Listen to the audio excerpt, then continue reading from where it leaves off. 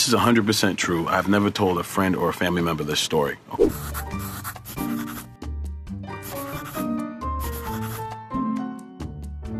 What happens is I meet this girl, we go out for sushi. If I'm gonna date a girl or be with a girl or be with a woman or whatever, I kind of like her to have like nice feet. Like, see what I think is a little fungy nail? And I started drinking. There's not gonna be any future with her with that fungy nail. Cut to 3 hours later, I'm at her house, we're sitting on the couch, we're hooking up. I remember falling asleep. And I woke up next to her on the couch. It was like wet all over me. I was pour champagne on us or something. Like, no, I had just like pissed all over both of us. I peed all over both of us. I remember trying to call her back. I don't think